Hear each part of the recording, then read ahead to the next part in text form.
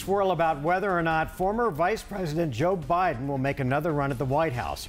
Earlier this week, he said he would make an announcement by January. Well, tonight, the former VP is here in the Valley addressing Latino leaders from across the country. Team 12's Bram Resnick is live at the Phoenix Convention Center with more. Bram?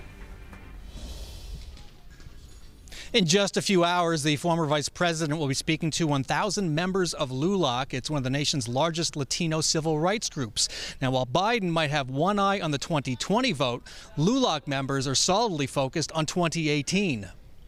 Earlier today, LULAC members protested the separation of families at the border with a march to a Phoenix shelter that's housing young migrant children. Just a few weeks ago, First Lady Melania Trump visited the same shelter.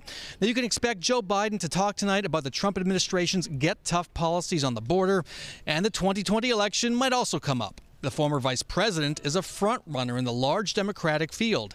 Earlier this week, President Trump welcomed Biden to the race with some trash talking. I dream about Biden. That's a dream. Look, Joe Biden ran 3 times. He never got more than 1%. And President Obama took him out of the garbage heap, and everybody was shocked that he did.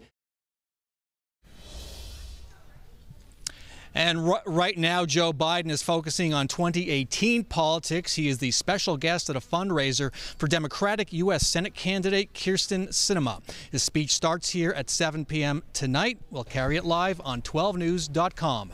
In downtown Phoenix, Bram Resnick, 12 News. All right, Bram, thank you.